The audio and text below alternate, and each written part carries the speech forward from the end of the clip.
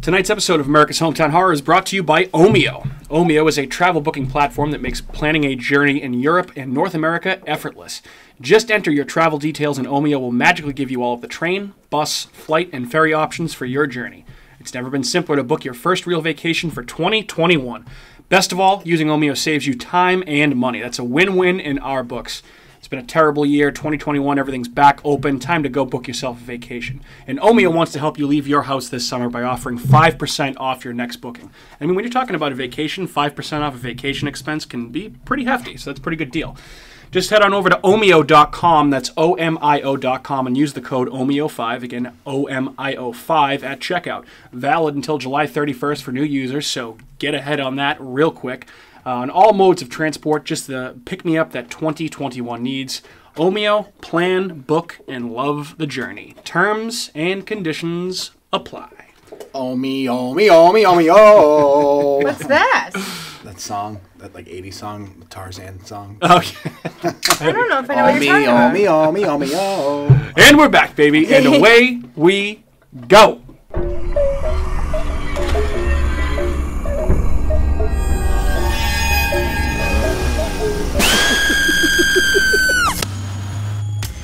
What is up, folks? What is going on? It has been a little while, a couple of weeks.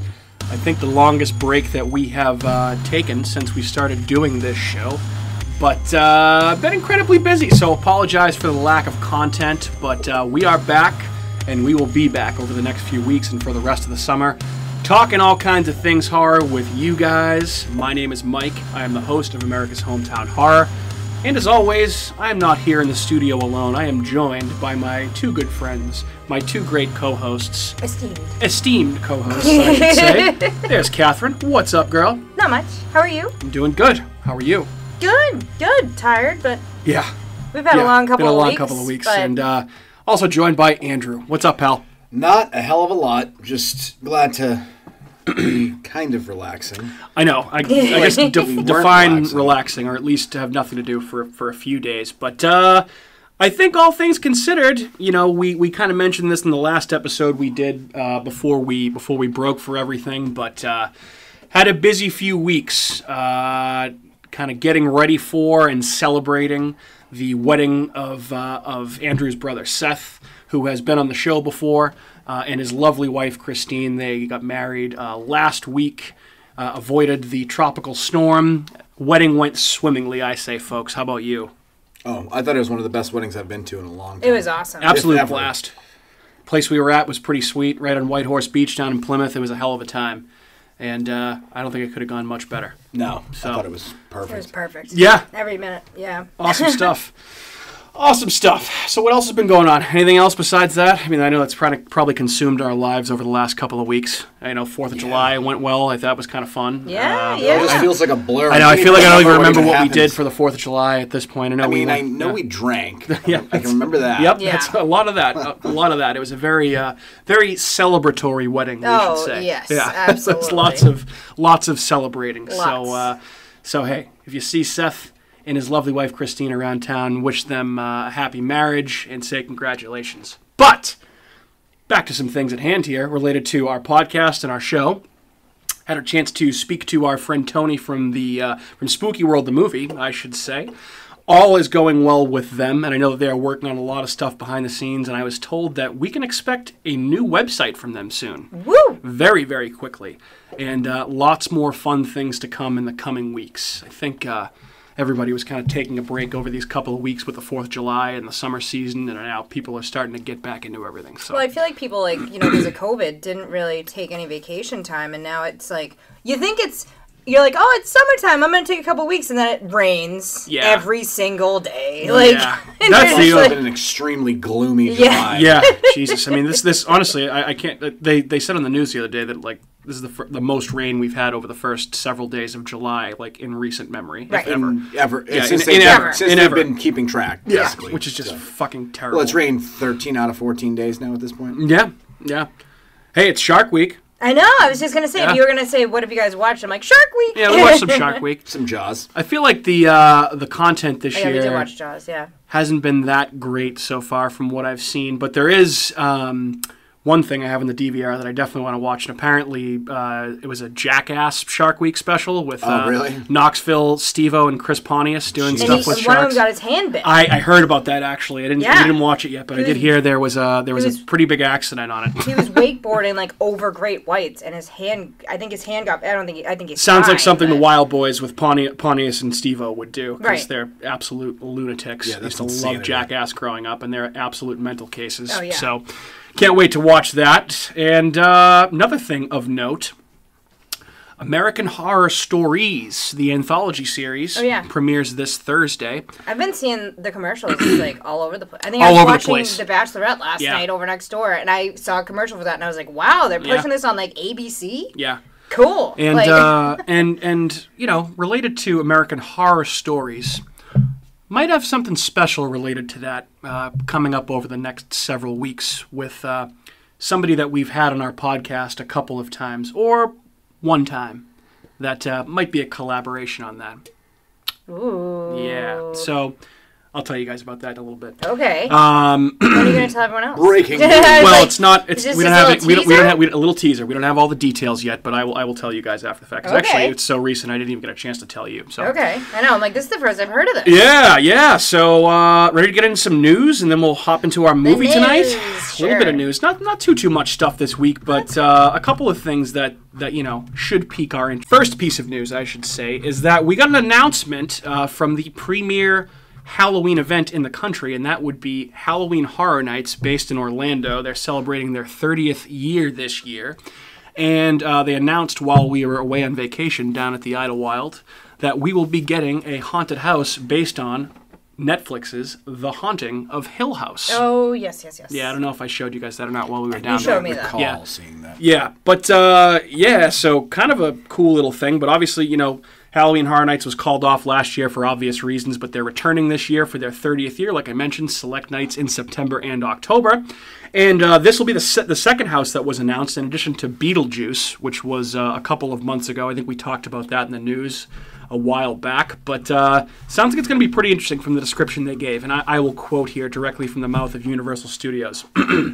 Iconic scenes from the Netflix series will be featured throughout the maze, including the omnipowerful Red Room, the heart of Hill House, and the infamous Hall of Statues, where deceptive powers overtake anyone who enters.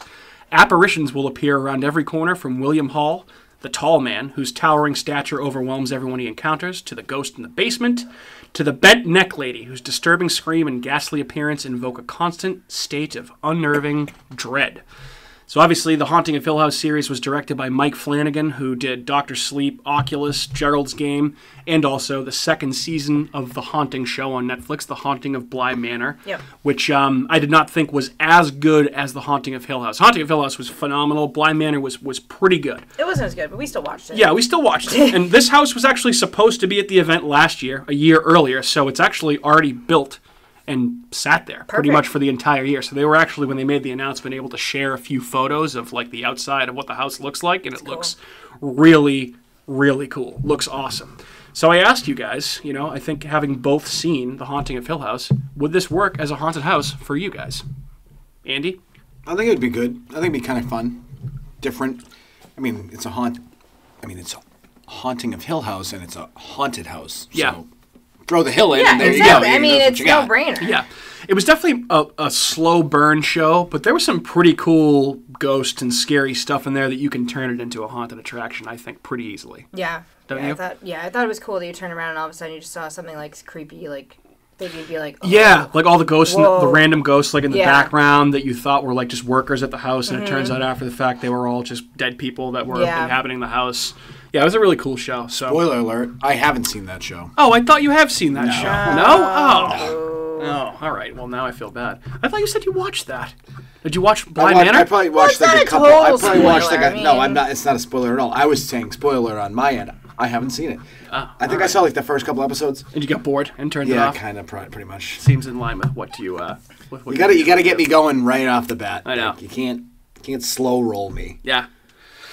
All right, well that's what I got for news. It's kind of there's been a lot of a lot of stories this week, but I think we have a good amount of ground to cover, and you know I just I didn't really see anything else that piqued my interest too much, so I wanted to cover that obviously because I know it's an event, Kat, that you and I have been to a couple times, and like I said, someday we'll go back. someday we'll go back, but the premier haunted attraction event in the country is Halloween Horror Nights. So anytime they make an announcement with some sort of cool haunted house, it piques my interest. So hopefully you guys, your interest was piqued out there as well. Oh, it's peaked, baby. Peaked. I am peaked, ready to go. You haven't been to I've never been down there, no. No, it's fun. You should it's go, really though. fun. It's fun. Yeah, if you're a horror fan, you got to go at least once, especially when they have, good houses for a particular year. All right. Ready to talk this movie? Ready, go. All right. So that means we are on to tonight's topic. And that would be kind of the talk of the town, I would say, right now, related to, streaming services. And been getting a lot of hype, a lot of publicity, a lot of buzz on social media. There are multiple of these movies out now, but we're going to be talking about the first one, and that would be Fear Street Part 1, subtitled 1994, because guess what? That's when the majority of the story takes place, is in 1994. Nice. When I would have been 8 years old, so right in the middle of my childhood. So there's definitely some nostalgia feels in here. But as we usually do, let's just start off with, I guess, some spoiler-free thoughts and what you thought of this movie. Who would like to go first? Can I just ask a question before Sure. I talk about this? So when I was helping you with some of the facts on the outline, and it said like, it had like the new girl in. So does that mean like in each one it said like Fear Street sequels, and then it said like in parentheses the new girl, and then it said part 1, part 2, part 3, and it does feature like women, I would say, but I just don't know if you like. Do you know? Did you hear that? Like, or was that related to the books or anything? It's probably related to the books. Okay. I think that might have been the title of one of the Fear Street books, which obviously we'll talk a little bit more about what this was based on. Okay. But who would like to give their thoughts first? I'll go. Go ahead. I'm still talking. Yes, you might as well keep going. Yeah. So my overall thoughts. I liked it. I do like slasher movies. I like Scream, all those like and teenage movies. And like I loved Scream when I was a teenager, and I was kind of thinking like it's nice to have a new, like more gory for sure, like version of Scream, but also hits like other movies that have come out, so it's now more like modern twist. And like kids like my age, like teenagers, well not my age like right now, You're but a I mean teenager? like my age right now, but I mean at that time watching like a teenage scary movie, it's fun. Like, you have a bunch of your friends over and you're all sitting on the couch with popcorn and like just watching a scary movie, and it's like all I don't know. That's why I really liked Scream. Yeah. So I think this definitely owes a lot to Scream, and specifically the opening scene. I feel like there's a shot that's ripped directly from Scream. right. Kind of essentially copies the exact shot. Like when the killer is chasing Drew Barrymore at the beginning, and it shows her like running in slow motion. It was parodied in Scary Movie. But the same kind of thing with that character that gets killed in the opening scene. It's the same kind of like her running, and the guy runs up and stabs her like from behind in slow motion almost. Yeah. So I feel like this movie definitely owes a lot to Scream. I think it definitely, just like a lot of the stuff that's come out that is really nostalgia focused, I think this owes a lot to Stranger Things, even though it takes place in the 90s and not the 80s. I mean, you get the mall vibes, you get the retro soundtrack. I loved the mall. The mall was really cool at the beginning. I wish they had utilized it more, to be honest with you. But, I think it obviously draws inspiration from the books that came out, but it also draws a lot from some classic horror movies, I would say. There's some references, some Easter eggs, some nods, that type of thing. So, yeah, I agree with you there. Anything else you'd like to add before we let Andrew riff on his thoughts? I'm excited to watch the other ones. Okay. Cool. Yeah, I'm ready for it to keep rolling. Yeah. Keep rolling. What? Keep rolling. Come on! Was that in the sound? That wasn't in the sound. No, that was the rolling was. That was in the 90s, though, wasn't it? Yeah, No, that was like probably 2000s. when Chocolate Starfish and the hot dog flavored water came out. I was in high school, so that was probably like 2002, 2003, something like that. That was like 01, 02. Yeah, gotta be I somewhere remember in that my area. friend burnt me that CD and mailed it to me, like in the mail. And she's like, here, I like this. What a waste of a CD. So ready. I bought a copy of Chocolate Starfish and the hot dog flavored water. I had $3 Bill Y'all, I had Significant Other, and I had Chocolate Starfish and the hot dog flavored water. Yeah. Yeah, so I liked me some Limp Bizkit in high school. Absolutely. Sorry. Side note, and I may be incorrect, but Has the price of a CD ever changed? Probably not. I feel like it's always like $12 or. No, it definitely went up to like 20. It used to be more back, I think, when we were in high school. I feel like it was like I feel like it was anywhere between, depending on what you bought, like $12 and $20 dollars. Yeah. I never bought like the big popular CDs because I was too cool for that. Too cool for school. Yeah, They'd I was like, go where's down- the emo CDs? They'd go down in price as they So I like went to Hot aged. Topic to buy my CDs. Oh, there you No, go. just kidding. Yeah. But I mean, like, if they were brand new, they'd be like $20-$25. But if you went and got like an obscure $20, CD, $25? Oh, Really? yeah. Is that what it was? Oh, yeah. Probably. I feel like that's a lot. I don't No, feel like it cost I remember that the last CD I bought. I think was like 20, and I think I got to the point where I'm like, I can't afford CDs anymore. Yeah. Like I would have so many. I had like a whole was the last time binder you of bought a CDs. CD? Couldn't even tell you. Because I'm curious what they cost now. Yeah. They should be like free. Honestly, then I I- think the last one I bought was one of the Family Values Tour live albums because I was at the show that it was recorded at, the one with like Korn and Deftones Yeah. and Stone Sour. I was at in Flyleaf. Chick lead singer Andrew. There you go. There's a band for you. I still wish I had a CD player in my car because. See, I do, I and do. But I have no CDs left because I don't know where they. Oh, they're all Yeah. scratched to shit, Right. or I don't know where they are. Well, I mean, I guess it's like kind of a throwback experience, but you could also just connect the Bluetooth in your car and just change whatever songs you want. So yeah, but I like. There's something to be said about listening to a CD straight through. Having it skip. Yeah, Not skip, no, but just like the entire. Like no one listens to entire albums anymore in order. yeah, You just listen to one song here, one song there, but there's a reason why they made an album. Yeah. So it's meant to be played front to Yeah. And then there's songs that you would miss if you didn't listen to the whole Yes. album. You know what I mean? yeah. I listened to Dark Side of the Moon in its entirety. Well, you guys are both right because I mean, as a man who now owns a record player and is building a record collection slowly, there is something to be said about the retro aspect of that and listening to something the whole way through, which I can appreciate for sure. So yeah, Andrew, what did you think of Fear Street 1994? We rambled on so long, I forgot that I hadn't said anything yet. We're just talking about Limp Bizkit and CDs. Yeah. And I don't know, just roll. Hot- We went from hot rolling. Rolling on. I thought it was a very well done rendition of a teenage slasher movie. Like you said, played along with a lot of horror tropes in it, but it also it deviated in certain ways, which was good, I thought, which kind of made it more of a enjoyable watch because it wasn't just the same basic slasher movie. Yeah. yeah, So I did like that aspect of it.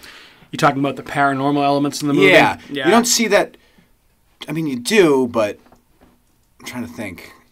What do you see that in other I can't Not think. really. I can't think of something off the top of my head. like that, I mean, slasher yeah. movies? I mean, you No.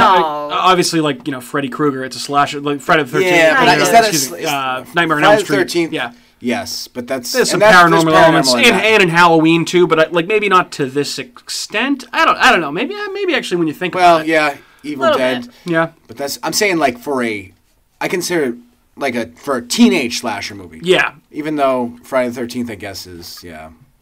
I consider that more of a horror movie. Yeah, I know exactly what you mean though. This has more of like a teen. This feels like a movie that's geared towards like. Yeah, like you said, it's Scream. It's Scream with paranormal. Yeah, exactly. I agree with you there. And the phone calls too, and like the old school phone on the wall. Like it's Yeah. honestly like it takes place almost in the same era. Oh, yeah. Well, I think It's 90 Scream came out in what 96? 90s. I think it is 96. Yeah, I think Nice. So it's around the same era. But at the time when Scream came out, it was very self-referential to like old horror movies. But I don't think there was nothing really like at a mall or anything like that. So this is a little bit different. This kind of plays more like I feel like they portrayed all the people in that movie. Yeah, they're in high school, but it's like, Nev Campbell's like 28 years old in that Right. movie trying to play Yeah, a teenager. these are actual These are actual teenagers. These are teenagers I would assume that they're playing teenagers. teenagers. Unless like- that was Willis or whatever his name is. Who's Willis? Oh no! Yeah. Gary Coleman. Gary no, Coleman. it's not Oh, Gary I was like, Coleman. Willis? Oh, what you So talking that about, Willis? actual Yeah. child actor. Yes, I did look that up. So, yeah, I agree with everything that you guys said. The paranormal elements were kind of what put it over the top to me, and I think the ongoing backstory and the lore that is teased throughout the movie that they clearly are going to pay off more on in the subsequent sequels Yeah. is pretty interesting. Also a genius marketing ploy that they are, able to make this one I think it's a great idea make these 3 movies pretty much all at the same time and then release them within a couple weeks of each other, and you just watch the whole thing. Yeah. Kind of takes over. Well, everyone likes a good binge, Yeah. especially if it's just a short. And it's summer, right? These movies are meant to come out. Oh, easily. I mean, I feel like that has a very big summer feel. And the second one, which we won't talk about here, we watched the first probably half hour of it, and that is like ripped from the 70s summer camp slasher It's horror. great. Yeah, it's pretty good so far. I definitely want to finish it, and I'm going to probably watch all 3 of them. Probably has like a I liked Jason it. element to it I because liked it. I mean, Exactly. what's the guy's Yeah. name? Yeah, with the axe in the back of his Yeah, head. it's like the same Yeah, guy, kind Right. of. Yeah. essentially. Yeah. So yeah, I was a fan of this movie. Safe to say we all liked it to a certain degree, right? Absolutely. So, we don't have to go into a ton of detail here, but we're actually doing pretty good on time. We're flying. It's amazing what happens when you don't pregame too much to do these podcasts. I did appreciate the gore a lot. Yeah, the gore I was actually very Lot of surprised by that. It was way gorier than I thought. I thought it was going to be more like Stranger Things than it was like Scream. Right. And because Stranger Things it's very good, and it's got some horror-ish stuff in it, but it's nowhere near as graphic and gory as this was. It's kind of polite. Like, it doesn't Yeah. show Yeah. certain things. It kind of implies things. Yeah. Which is just a different style of. So like Stranger Things is the equivalent of like a PG-13, like Steven Spielberg 80s horror, Right. like horror-ish movie. I would say it's not anything like this for sure in terms of the gore and the violence, because there's some fucking nasty shit in this movie. Oh, yeah. A lot of blood. So where would this stack up for you guys against some of the other stuff we've seen this year? Just ballpark. I think over the last couple of weeks, I had a chance to rearrange some of my thoughts, and I think I have my definitive order. I don't think I have my order. And I have a I pretty should, though. a lukewarm, mild take here. Don't think this year's been very good for horror so far. Yeah, It's been okay. It's been It's been okay. average. I still yeah. really liked Spiral, I think, the best. I have Spiral as my 1, and I actually moved Wrong Turn, that movie we watched, up to 2. I still haven't seen that. And then I good. have this at 3, Quiet Place at 4. Because I think the more and more I think about Quiet Place Part 2, I think the less I like it. It was still good, Solid movie. solid, not great. Followed by Conjuring, Devil Made Me Do It, which I was not a huge fan of. And then Godzilla vs. Kong, and then Willy's Wonderland. For me, I know you guys didn't see Willy's Wonderland, but yeah, I just think it's okay so far. There's some bangers coming out I soon, feel like though. it slid right in the middle. Yeah, It's like just like right there. It's still Yeah. just kind of. It's nothing. There hasn't been like a. No, not But yet. there's gonna be Not because we yet. know Candyman. Yeah, you see so excited for Candyman is gonna Candyman. be the best movie. I bet you the best horror movie of this year. Yeah. Well, we got the trailer for Halloween Kills as well, the looks extended really one. That looks really good. Don't Breathe. Too. Don't Breathe 2 I looks can't pretty wait for that, cool. too. And then what was the other one that we got the trailer for too?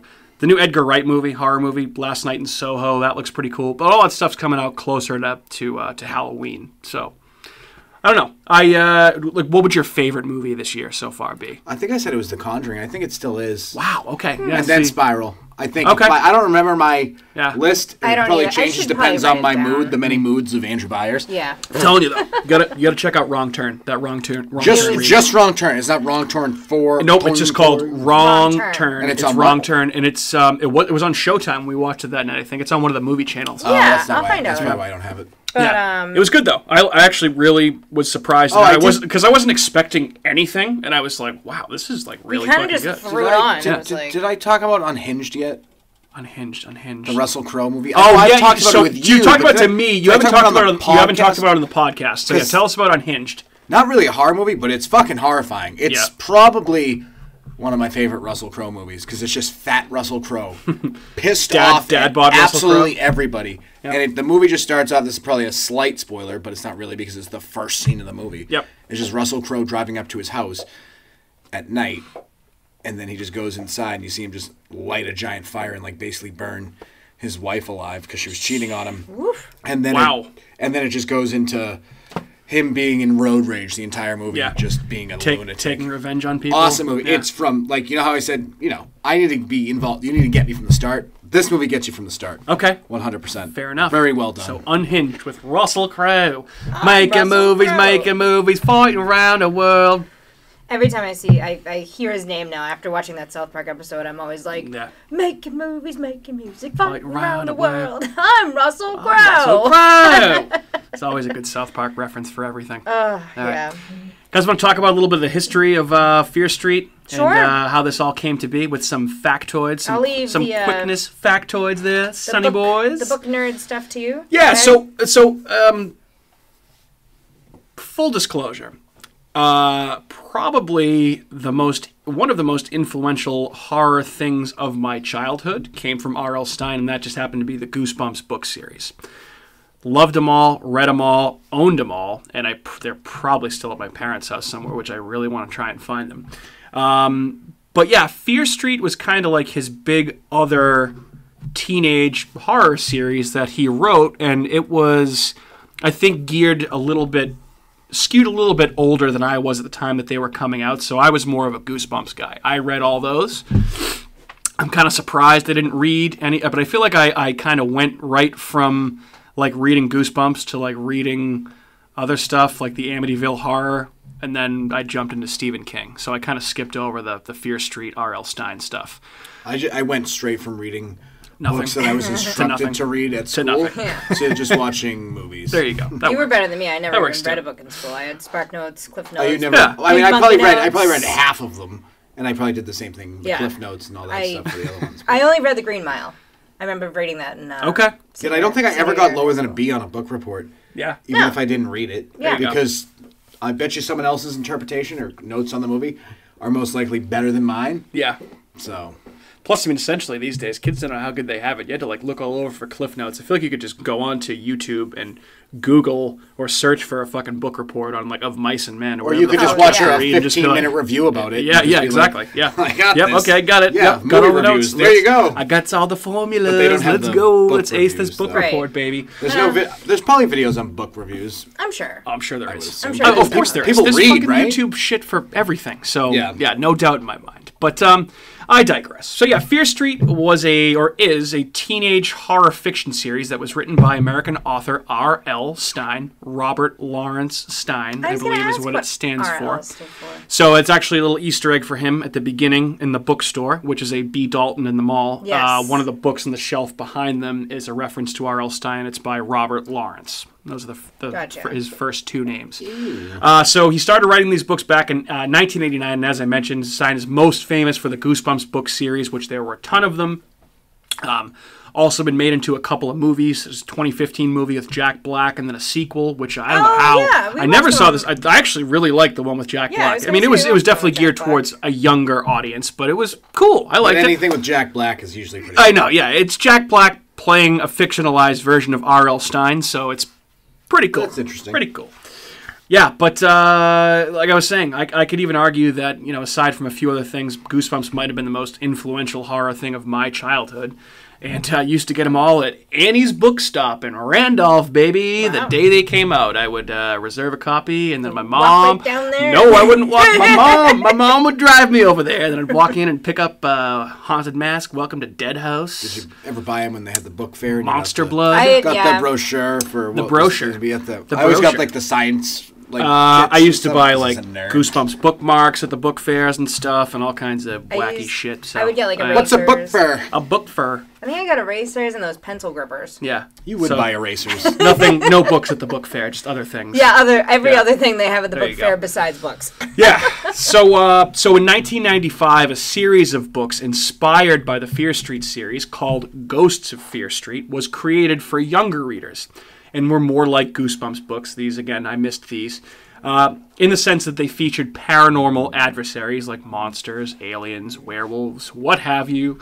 And they sometimes had twist endings. And this is the specific series that this movie and the subsequent sequels are based on. The Ghosts of Fear Street series of the Fear Street books. Okay?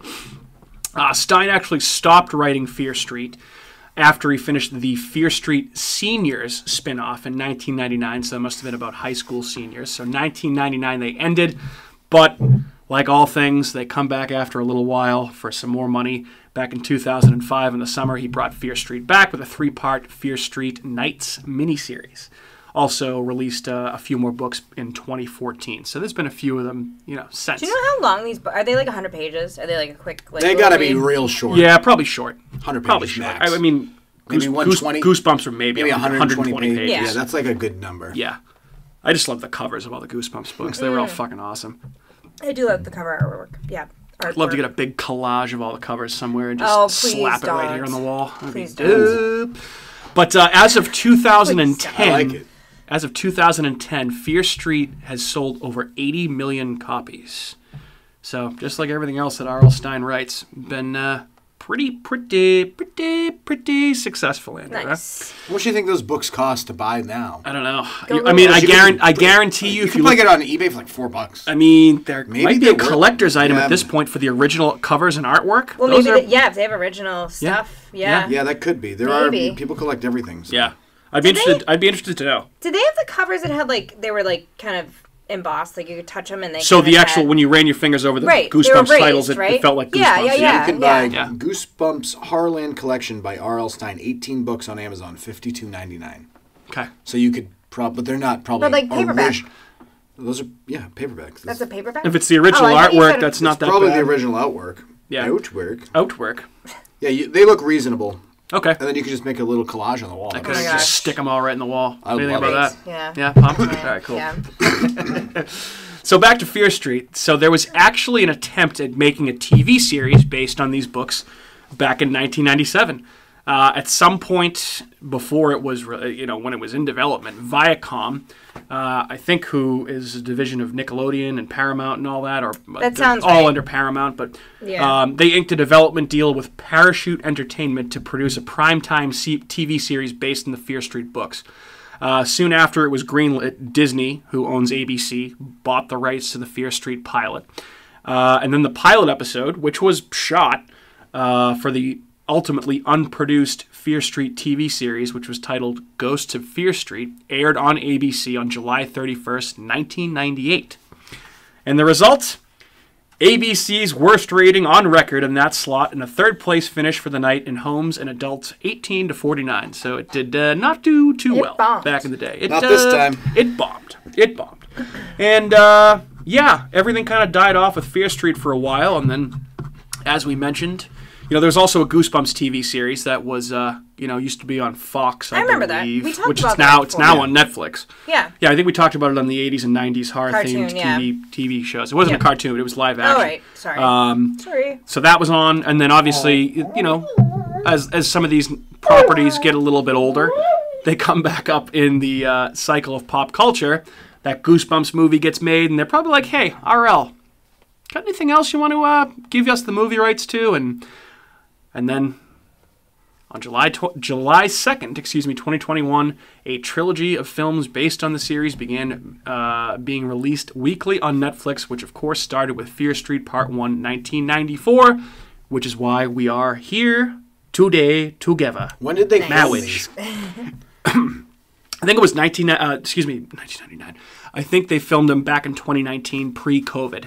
And they If did I like pretty much remember all at correctly. the same. They must think have so. just banged them all out.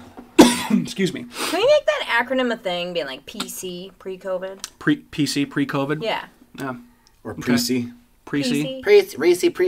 Pre-C. Pre-Cove. I'd go the pre-Cove. All right, make it a thing. Yeah, go for right. it. Precovid. I like pre-Cove. That's pretty good. All right. So, with that being said, before we jump into our categories, just a reminder, folks, that tonight's episode of America's Hometown Horror is brought to you by Omio. Once again, Omio is a travel booking platform that makes planning a journey in Europe and North America effortless. Just enter your travel details, and Omio will magically give you all the train, bus, flight, and ferry options for your journey. Don't make any treacherous journeys! I knew the inside joke was coming. That woman on YouTube. Yeah, so it's never been simpler to book your first real vacation for 2021, and best of all, using Omio saves you time and money. That's a win-win for us at America's Hometown Horror. Time and money, baby. Not infinite resources, so when you can save either, it's a good thing. Omeo wants to help you leave your house this summer by offering 5% off your next booking. Just head over to omeo.com and use the code OMEO5, that's OMIO5, at checkout. This offer is only valid for through July 31st, because you know they can't be doing it all day, and it's for new users only. So it's just the pick-me-up that 2021 needs. Omeo, plan, book, and love the journey. Terms and conditions apply. Come on, you tell me you don't know what that's from? That's from Jack Chop. Omni. Definitely. Because you know we can't be doing this shit all day. Definitely. I'm like, Order a fucking Jack Chop, There's dude. people listening that are like, I don't know I what he's missed talking that. about. Yeah, I've And I seen was that like, many times, but I it's a didn't great- pick up on it's a it. great- Wait, too. I was like, what? Rob a pharmacy, I take dig some it now that I OCs, know, or but- drink a strawberry quick. I'm pretty sure it sounds like Omni has the formula. Jack Chop. Omeo's got the formulas for your vacation, boys and girls. They got all the formulas. All of them. All right, category time. We ready? Ready. Let's start out with the cat category. And the cat category, as always, is whether or not this movie was scary. Catherine, take it away. I feel like if I was younger, I think it was scary. I don't find it to be scary. I mean, I get How much not- younger? Like 3 years ago? Yeah. No, younger, like if I was a or teenager. Like but 6 months younger, like last week? yeah. Younger? no. Pre-birthday younger. No. I 18? there's- 18 you'd find the scary? because of my nitpicks, which Or I'll get to later, 13. I will tell you why it's not scary. That's all. Okay. So not scary. So no, I'm gonna go with no. It's not Yep, scary. yeah, not scary. But again, not scary, but way gorier than I expected, and some pretty great kills. Oh, yeah. Which my favorite scene actually involves my best kill. So maybe I'll wait for we that. might It's all probably have this- all. Well, I all the picked same. a You all are different going to have scene. the same, so I picked a different one for Yeah. a completely different reason. I picked a different scene too, but I do have the best death. I think we all agree on what that is. Yeah. I don't know if you wanted to skip to that part. I mean, we can. All right, well, go ahead. Sorry. What? I said, okay, go ahead. Oh, it's the girl who gets her head in the the bread slicer. slicer. That was fucking That was gross. gross. I did not see that coming. I was like, she's going to get out of this. Yeah, she's gonna get I out of didn't that. see her dying, so I was like, oh, she's Yeah. going to. And I was like, oh, and Yeah. I was bummed out. Yeah. I was bummed that she died because she was a very good character that was Right. helpful. They didn't expect Yeah. to die. Shouldn't have died. No. Yeah. Yeah, it was. Which I appreciated. Yeah, it was kind of. I was kind of shocked. I was fine with the other. I was about as head shocked as I smashed. could have been during this movie. This isn't a movie that's like shocking, like Hereditary or No, something like that. but But I was like, damn, I was not expecting that. Not expecting that. Nope. At all. And you see Came her out going. of absolute nowhere. Yeah. You see her like struggling and going through it, and you don't think. Well, but you said you think she's gonna like make it out. But I also didn't think they were actually gonna show her head getting it was like- shredded in the slicer. Yeah. Like I was like, oh my god, they show because I thought they could have at least cut away. They did or a really something. good. That was a really good. That was insane. That wasn't CGI. That had to have been practical effects. That looked very practical. I mean, that was Give it clearly a- a that- real. that That was was probably a real something. bread That was- slicer with yeah, some sort of prop, something. something set up in there. That was that looked great. And I feel like A ham going through. okay. Oh. I mean, obviously the parts where, they light all the monsters on fire and they all melt and then they all come back up out of the shit. Like Yeah. that's CGI, but like I feel like This, there I was a don't pretty good think amount it of was. practical effects in this. Yeah, the like when axe that kill. doctor, the axe kill in the head, with the blonde kid, who more on him in a future category. But what's the other one that I was thinking of? When they're in the hospital and that doctor gets the knife like right in his Oh, neck yeah. and just like dumping out blood everywhere. That was like I was like Stole my second yo. choice. Oh, was it? I'm sorry. But Dr. Betty, right? B. Eddie or whatever. It had like a B in front of it. Was he like a Yes. drug dealer? the one or that was something? the one that was helping the He girl was. deal Yeah. drugs. Yeah, Yeah, he I picked was. up on That that guy. too. Yeah. But that was probably my second favorite death for the sheer fact that how many drugs was that guy on? Because you're walking down a hallway, you hear people screaming. Yeah. You turn around the corner and there's the He's black like, receptionist. what's going on? Like massacred. And the guy's sitting there. He's just like, Yeah. huh? And Yeah, it's just what's- like what's bang, going on? jammed right in his neck like Yeah. an idiot. I'm like, you're an idiot. What are you doing?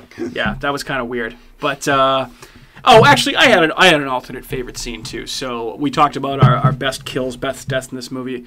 I thought the opening scene in the mall was also very, very good. Because it was nostalgic too. It was nostalgic. It's the lady's buying a book from B. Dalton. Right. It's got Maya Hawke in it from Stranger Things 3, who's Ethan Hawke and Uma Thurman's daughter. Which Jesus Christ, she looks exactly like fucking Uma Thurman.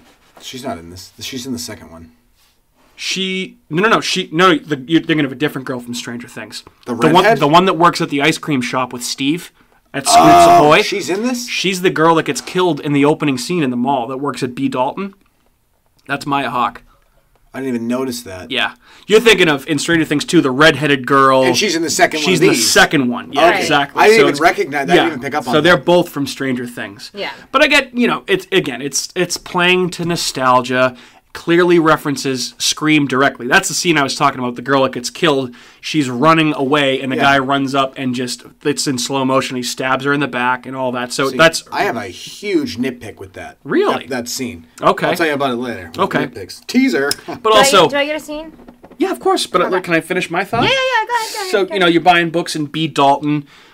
In the B. Dalton, there's lots of books that would have been around at that time that you can pick up on, like some Stephen King stuff, some Tom Clancy stuff.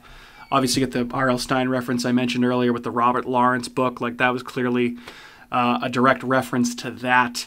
And then you have that the one that ultimately ends up being the killer, bringing her like an orange Julius, and there's I feel like they might have showed a couple of other stores in the mall, liked too. the Blacklight store because it was just like Spencer's. Yeah, Spencer's or like and you'd be or in the Hot way Topic, back, like that Same type of thing. thing. And I'm like, I remember when they used to just have like dark stores with Yeah. black lights, like Yeah. a section of it. Dude, You know, I think there's going to be a time when malls make a comeback strictly because of that nostalgia feel, where people will be able to be like, like when we went bowling the other night, they had a video arcade in the back. Oh, yeah, that it was was a bad. fucking That was blast. so much awesome. fun. That was a great way to end our vacation. Like sometimes it's nice to go out and do something. So if you want to shop, I feel like if I want to shop, I would rather go to the mall than go on Amazon because I'm like a spontaneous buyer. Like I need to just see something and go, I want to buy that. I don't know what the fuck I'm looking for. There's also something to be said for instant gratification as well. Yeah, because if you order right. something on Amazon, immediately. you gotta wait for it. Because God, waiting sucks. But like you you can gotta always- wait like a whole 24 hours. Yeah, exactly. And then, like, if you're Yeah. buying clothes, you can't try them on either, and you just hope for the best. And then, Right. and then it's an extra step if you have to return it. Oh yeah, because I bought You like can't a just box go of clothes one time, and it was so tight, and like I was like ripped immediately. I was like, Fuck. "What the fuck?" It was from like Yeah. China. I was like, Yeah, what yeah. a fucking waste of money. Yeah, yeah, This was like exactly, yeah. 8 years ago, and I'm like never buying clothes online again. Yeah, I agree. Unless it's a T-shirt. Yeah.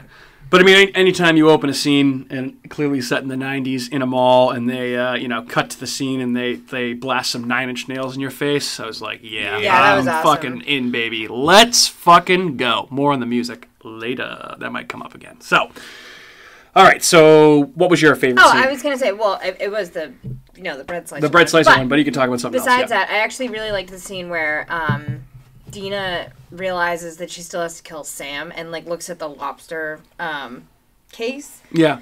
And I'm Tank thinking case. Tank, tank, yeah. whatever.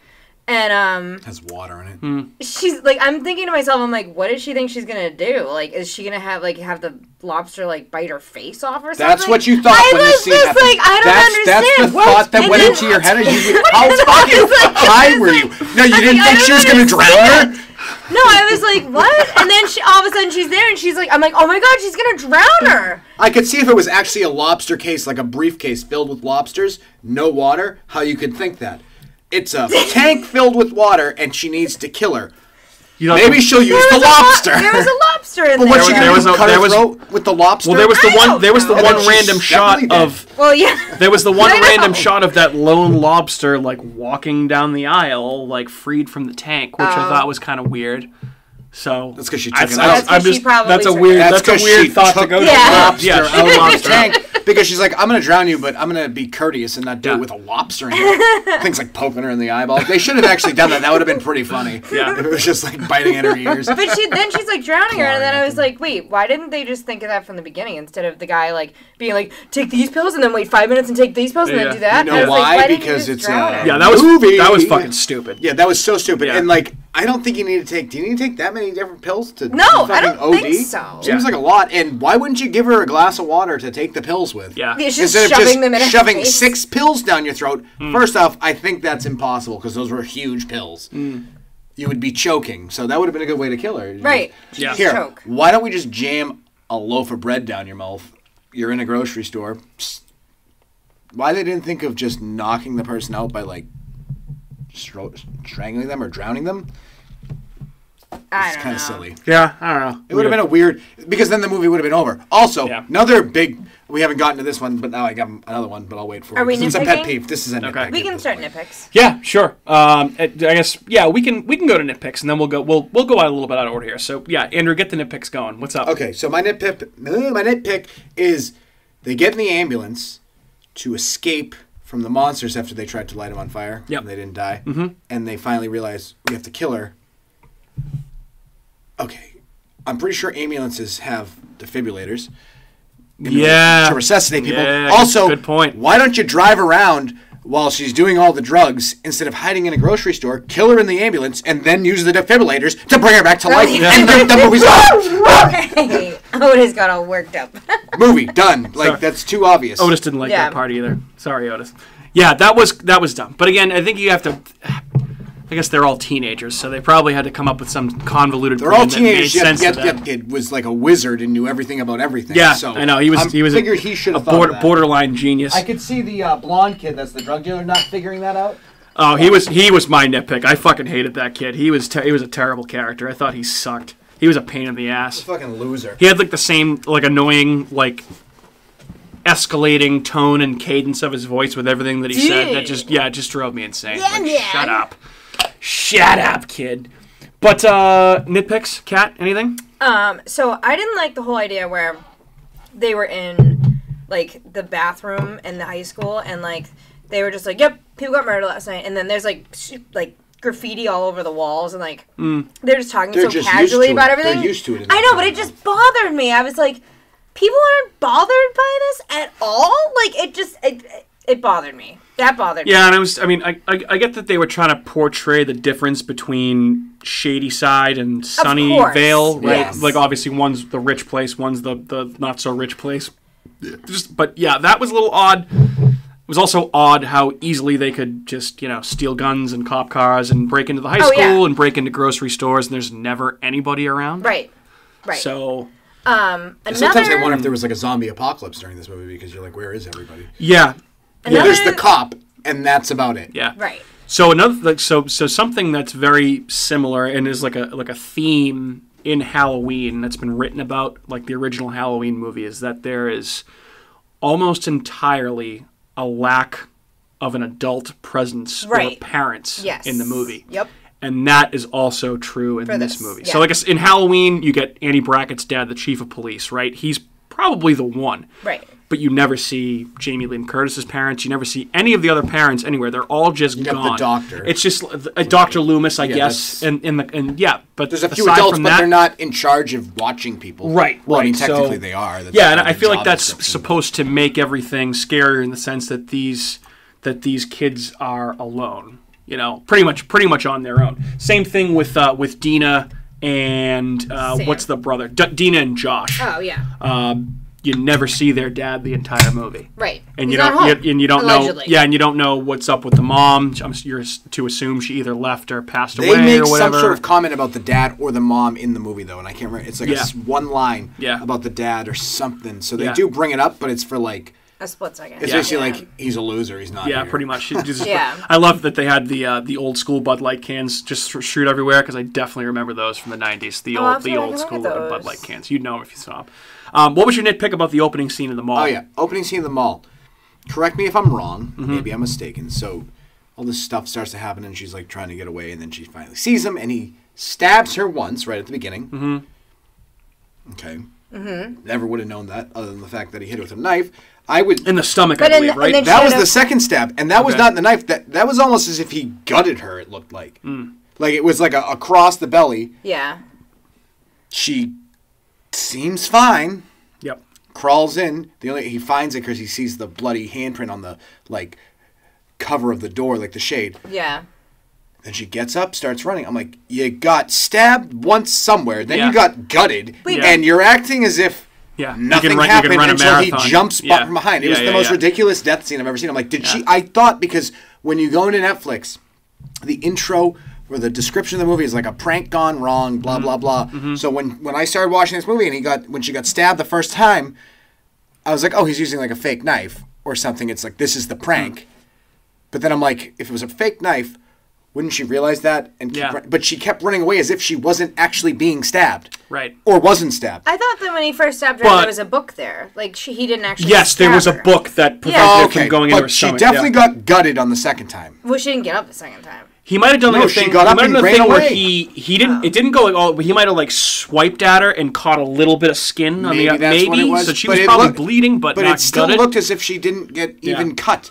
Well, again, this is. I think that whole scene is supposed to be a riff on the Drew Barrymore opening scene from absolutely, Scream. 100%. Makes sense. The biggest actress probably in the entire movie is killed within the first 10 minutes. That's Right. true, yeah. You know, in a very similar way, with the phone involved, with Drew Barrymore. let's be honest, Yeah. a very similar costume to Ghostface. Yeah. Like, Yeah. incredibly similar. Well, so that was.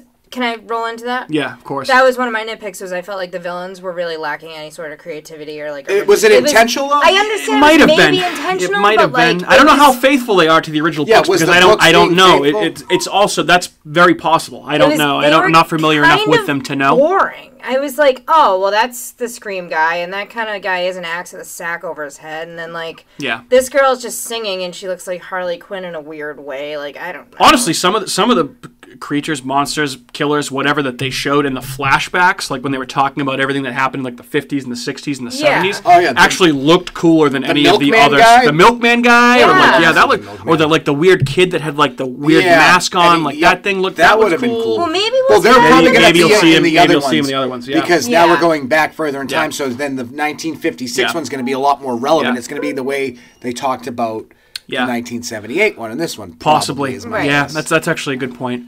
Yeah, and then the only other nitpick that I had was that Dina's voice, the main character, her voice annoyed the fucking shit out of me. I don't know why. Just the way she talked. She I was annoyed me in some of the general, things like the her, whole her movie. inflection kind of Yeah. just drove me bananas. I agree with that. So, okay, so we have covered, let's see. Oh, okay, so I guess we didn't really talk about cast stuff yet. How do you think this was for a group of teenage actors? Do you think everyone was okay for the most part? Is there anyone that you didn't like? I didn't like the blonde goofball. Well, I didn't like Dina, and I didn't like the blonde guy. Yeah, they both were kind of annoying in certain Like, they ways. could have done without him. The other characters were good, I thought. I think Yeah. they did a good job. Yep, okay, fair enough. So, Kat, was there anything about the cast that you liked or disliked? It felt like if anyone like I was gonna replace. Well, in general, I thought the cast was, I don't know, kind of boring. I didn't find anyone to be like, oh, I really like this character. They were all kind of like just there, Yeah. acting, doing their thing. I didn't find anyone to be like, wow, I really like that character. And You know who I really liked? who? The little brother. He was the best He was character awesome, in the yeah. movie. He was probably, he was absolutely the best because he was just, Yeah. I'd say he's cool. But Yeah. the rest of them, I was like, they're fine. Yeah, Sam was more annoying than Dina. I Sam thought. was but annoying. Dina's voice annoyed me. So like little things about each one of them kind of Yeah. annoyed me a little bit, but overall, whatever. That's kind of a huge nitpick, though, because the two main characters in the movie Were both annoying annoying, and and they got flat everybody and, like, else killed. yeah. So they can go fuck. They That was also did annoying. kind of like they kind of did get everybody else killed. Well, and the whole time they were like, They did They nothing were- deserving of Right. being the finale, the final ones, except Yeah. for Josh. Yeah. right. Yeah. But it was funny because like they said at one point that, like the whole group was like, well, they don't want us, they just want her. Yeah. And then they try so hard to like help her out, Yeah. and they end up dying. Yeah. Well, I get it, though, because I feel like at the heart of this story is a love story about Dina and Sam. So I can Right. understand why you'd kind of want to have those two and Josh as the last Yeah, people I get standing, that, but could right? you make them a little less worse? Yeah. Like, Yeah. not Yeah, that. they Like, make could've- them kind of like, hey, I like these people, not hey, they killed everybody. Right, Yeah. right. Give them some redeeming Yeah, qualities. I agree. So, all right. Haunted attraction. Would this work? Oh, I yeah. say yes. Absolutely. Yeah, the Yeah. school you could do when they were in the school and they School, the mall, the mall. The grocery store. Yep. You could do a bunch of stuff with this. I think Yeah. The lobster case. The the lobster. lobster kit. Yeah, The ambulance. the death by lobster. Yeah. Yep. Also a good Or just variety. like the street, like where the girl was. when Yeah, she was, I would like, say on the good corner. good variety of Yeah. different types Options, of killers and locations. ghosts, monsters, whatever they actually are. Yeah. Yeah, you Something. could make that scary. Could work.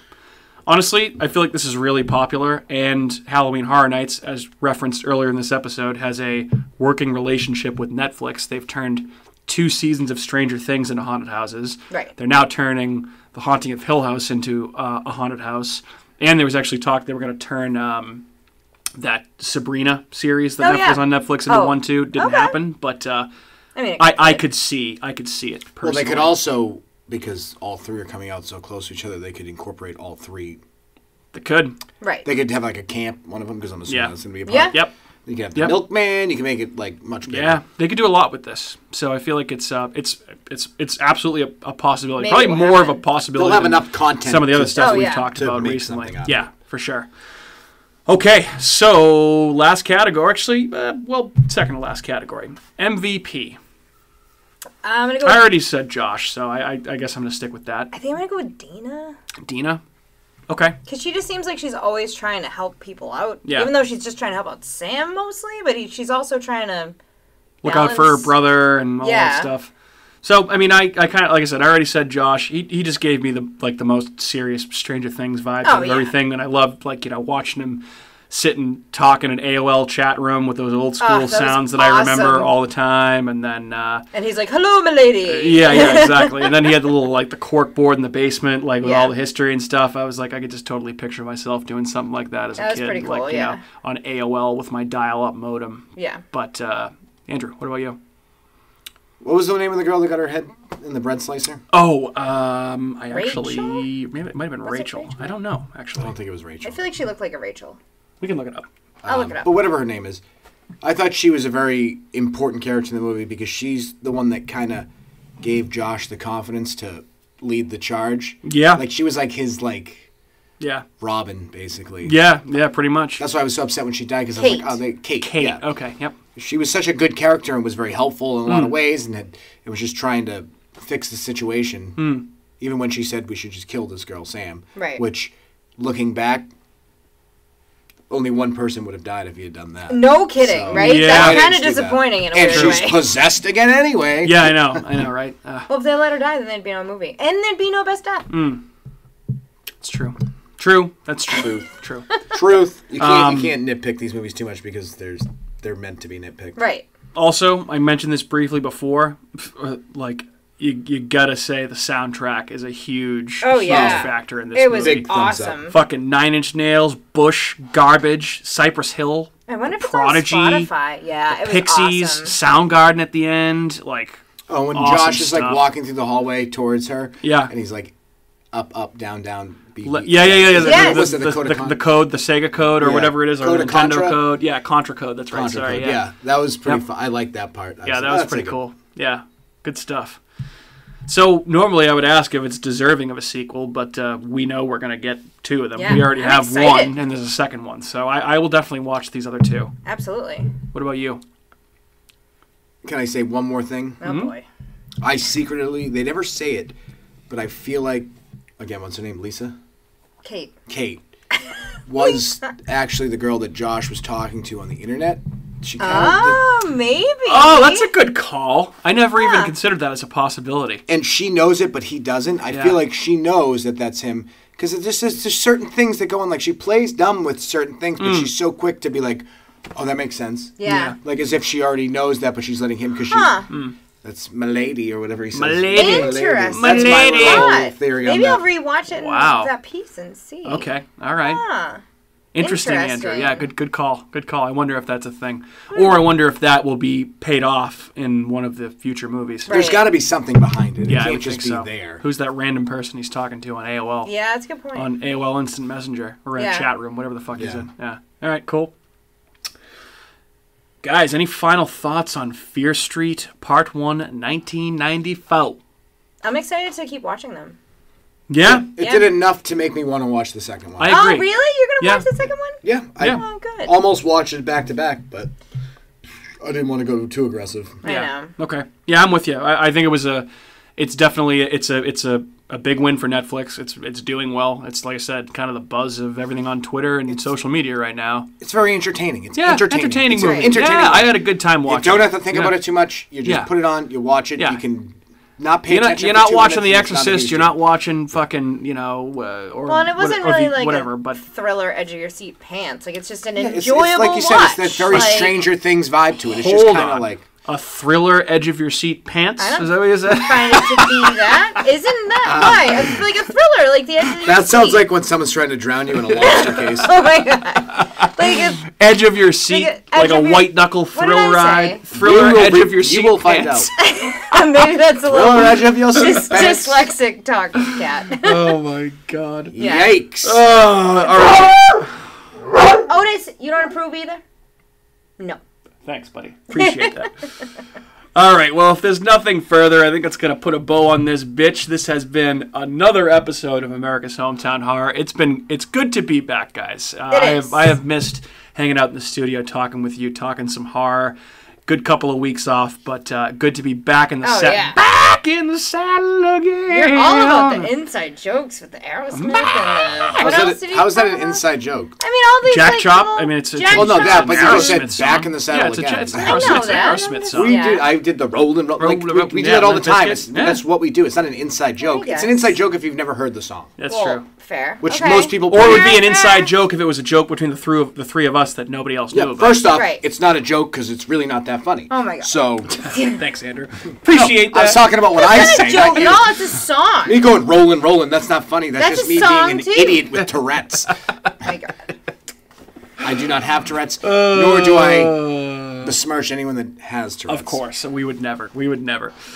So, if you're interested in more of what we have to say here at America's Hometown Horror, you can check out our website. That's our latest edition. Just go to ahhpod.com. That's apod.com. That is our newest addition to the interwebs. You can also find us on YouTube and Facebook. Just go on both those platforms and search for America's Hometown Horror. You can find all of our episodes there on YouTube, and you can find all of our posts on Facebook. As well as Twitter, at Hometown Horror. You can find us there. And on Instagram, which is where we post the most frequently, at Hometown Horror You're Pod. the hostess with the mostest. The postest with the mostest, baby. You can also drop us a line at hometownhorrorpodcast@gmail.com, and you can find our show pretty much anywhere that you get your podcasts. But, specifically Apple, Google, Spotify, Amazon, iHeartRadio, Stitcher, Spreaker, and wherever else you may get your shows. My name is Mike. This has been another episode of America's Hometown Horror. Thanks so much for tuning in. We always appreciate you listening. And once again, I have been joined by my esteemed co-hosts, Andrew and Kat, and my not-so-esteemed pain-in-the-ass dog, Otis, the official hound dog of America's Hometown Horror podcast, at the Spooky Hound Dog on Instagram.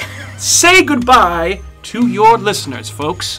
Adios. See you on the muchachos. streets, kids. Oh, Good evening. Bye, buddy. Bye, buddy. Bye.